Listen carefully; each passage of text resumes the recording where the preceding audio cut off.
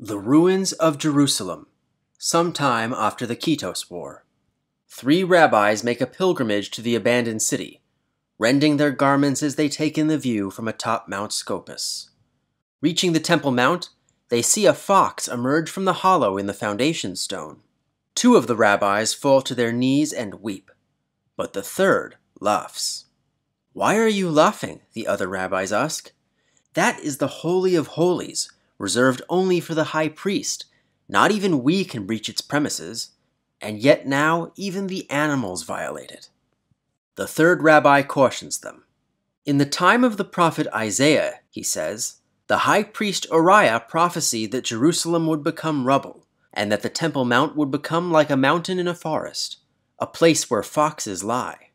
So if the prophecy of the foxes has come true, so too must their prophecies of a Messiah and a rebuilt temple."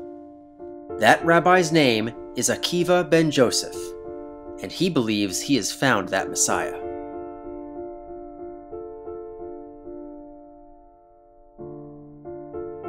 During the Kitos War, Emperor Trajan had died and had been succeeded by his cousin and general Hadrian. Early in his reign, Hadrian pursued a pragmatic policy of mitigating conflict within the empire, first withdrawing from Mesopotamia in order to make peace with Parthia, and famously building a wall across northern Britain in order to demarcate that Rome would no longer intend to conquer the whole island. In response to the massive Jewish revolts in the east, Hadrian forcibly repatriated hundreds of thousands of Jews from Cyprus and Cyrenaica back to Judea, and placated them by announcing that Jerusalem and the Jewish temple would be rebuilt. But by the time reconstruction began in 130, Hadrian's outlook had fundamentally changed. In the final years of his life, Flavius Josephus had published a fiery polemic condemning Appian, an Egyptian historian who had written during the reigns of Tiberius and Caligula. Among Appian's works was apparently a frothing screed, which excoriated the Jews as a barbaric horde, incapable of greatness, whose entire history was an elaborate fabrication. It is ironic, and perhaps just, that Appian's work against the Jews has been lost while Josephus's condemnation of it has survived. But at least one of Appian's conspiracy theories has lived on: the Blood Libel. In his now lost work, Appian claimed that Jews annually sacrificed and ate Greek captives in the temple.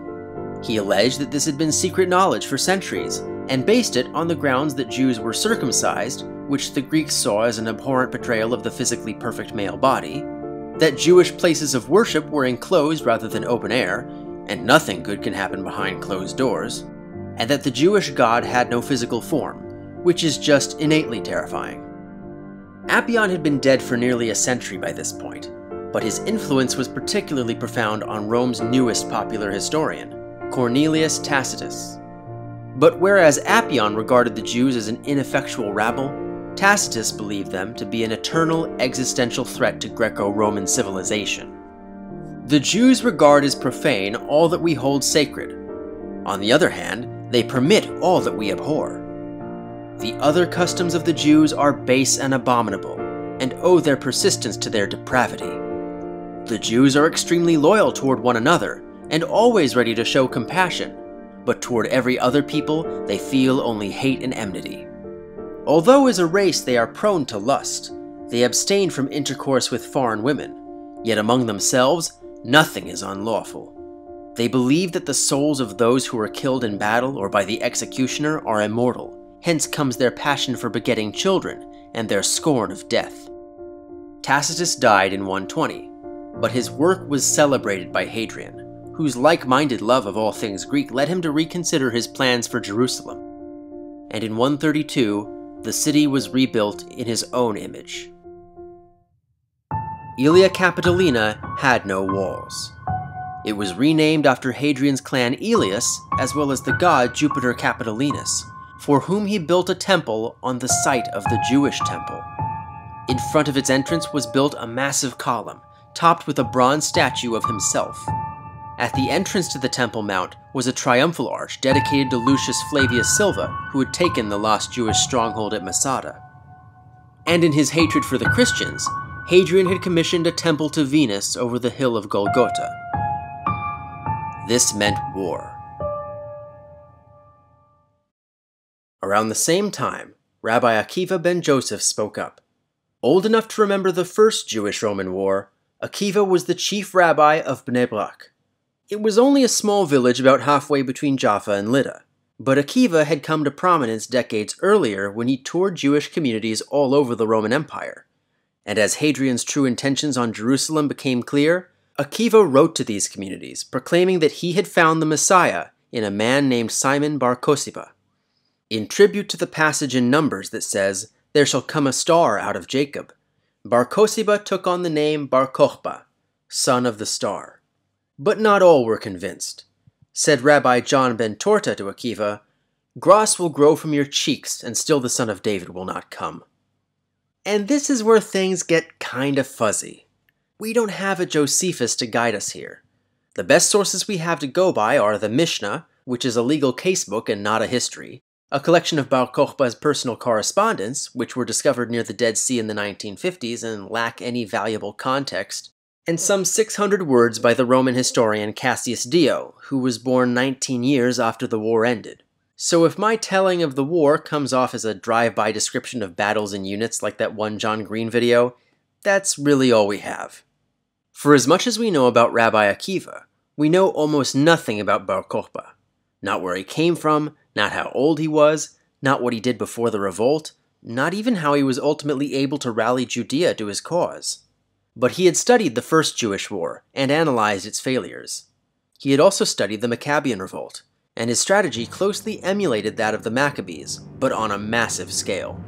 First, Jewish forces from Edom to the Galilee would engage in an extensive guerrilla campaign, luring Roman legions deep into hostile territory to quell what appeared to be a small rebellion before overwhelming them with superior numbers. To enable fast communication between rebel cells, Bar Kochba's quartermaster general, Joshua ben Galgula, transformed at least 350 small caves throughout the country into sophisticated hideouts. Cassius Dio reports that Bar Kochba's forces were joined by many outside nations. It is unclear whether he means other ethnic minorities or fellow Jews from outside the empire, but the latter is probable and we know the former to be certain. Bar Kochba's forces included large numbers of Samaritans, who had previously sat out the Jewish-Roman conflicts. Furthermore, much of Bar Kochba's personal correspondence was written in Greek, suggesting the participation of groups from Asia Minor who did not speak Aramaic. Bar Kochba's force also likely included 24,000 rabbinical students loyal to Rabbi Akiva. However, Akiva himself would not live to participate in the Great War. As the revolt began in 132, he was captured by the Romans and flayed alive with iron combs. Around the same time, Bar Kochba's uncle, Eleazar of Modi'im, launched hostilities. Within weeks, all of Bar Kochba's forces were activated, and the guerrilla war had begun. With the outbreak of the revolt, the 10th Fretensis found itself surrounded, and its commander, former consul Quintus Tinius Rufus, was probably killed in battle as the rebels flooded through the unwalled streets of Aelia. The 6th Farada was sent to relieve the city, but Jewish forces held them off at Shechem, forcing the Romans to flee the former Jerusalem. Although Bar Kochba did not move his headquarters to the former capital, he did begin minting coins celebrating the inevitable reconsecration of the temple. The Romans persisted. Toward the end of the year, governors of all Judea's neighboring provinces had dispatched an additional 4 legions. But by this point, the Judean army was large enough to engage the Romans in open combat and keep the legions from penetrating the rough terrain of the Judean hills. One legion, the 22nd Deuteriana, was probably completely wiped out, a defeat so humiliating that the Roman Senate unsuccessfully attempted to erase the 22nd's existence from the public record, though their effort was successful enough that we can't know for sure. Toward the end of 133, the Romans managed to cut off Jewish supply lines out of the country, forcing the Jews to retreat to the cities and prepare for a series of sieges. Former consul Sextus Julius Severus was recalled from Britain to lead an additional 3 legions from Europe. Yet again, the Jews managed to wipe out one of them, the 9th Hispana. Whenever Roman emperors went on campaign, it was customary to report to the Senate, "If you and your children are in health, it is well. I and the army are in health." Hadrian, upon his arrival in Judea, reported, "I am in health." But the end was coming. By this time, a full third of the Roman army was in Judea. In early 135, the Romans took the Herodium, the mausoleum of King Herod, and operational headquarters of Joshua ben Galgula. At this point, Bar Kochba's de facto Jewish state collapsed. Jerusalem was abandoned, Jewish forces scattered, and what remained fell back with Bar Kochba to the fortress of Betar, high above the Sorek River. As the legions approached, Bar Kochba fell into a paranoid depression and had Eleazar executed for treason on no evidence. For this, the Sanhedrin determined that Bar Kochba had lost God's mandate, and so redubbed him Bar Kochba, son of the lie. It would appear that only 2 legions came to take Betar, but the siege was not prolonged. The boys in the town's yeshiva were instructed that they should take their quills and poke out the Roman soldiers' eyes should the city fall, but it likely never came to that. Betar was a bloodbath. The fortress fell on Tisha B'Av, the 65th anniversary of the destruction of the temple. The Talmud says that blood ran through the citadel up to the nostrils of the Roman horses, and while that is poetic hyperbole, it is notable that Betar had any Jewish survivors at all. Bar Kochba was not one of them. There are wildly conflicting accounts of his death, even within the Babylonian Talmud. One account says he was executed by the Sanhedrin as a false messiah, but the Sanhedrin was on the wrong side of the Roman line, and by this point its various members had gone into hiding. More likely to me is the account that Bar Kochba was bitten by a venomous snake, that his body was found after the battle, and that his head was removed and delivered to Emperor Hadrian. Hadrian even prohibited the burial of Betar's dead, leaving the bodies to languish and decompose under the August sun. However, what happened in the wake of the Bar Kochba Revolt was ultimately far more destructive and devastating to Jewish history than even the fall of Jerusalem so many decades earlier. 50 fortified towns and 985 villages were burned to the ground, and with them their citizens. Altogether, 580,000 Jews died in the Bar Kochba Revolt, mostly unarmed civilians, making this the bloodiest of all the Jewish-Roman wars, and the first of the 4 major genocides against the Jewish people. Cassius Dio additionally estimates that as many Jews died from disease and famine caused by the war as died by the sword, pushing the death toll over 1 million. This estimate is largely confirmed in the historical record by Roman census data from the time. With the old Judean countryside thoroughly depopulated, Hadrian took something else from the land: its name. Judea instead became Palestine, spitefully given in honor of King David's ancient and notably Hellenic enemy. This name was rejected by Jewish scribes, who subsequently referred to the historic region as the Land of Israel. The province itself was then merged with Syria to form Syria Palestina. Hadrian's fury against the Jews did not stop there.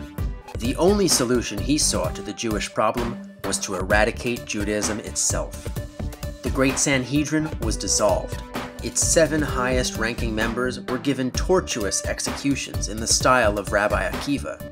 They, along with Simon ben Gamliel and Ishmael HaKohen, who'd been executed after the First Jewish-Roman War, are known collectively as the 10 Martyrs.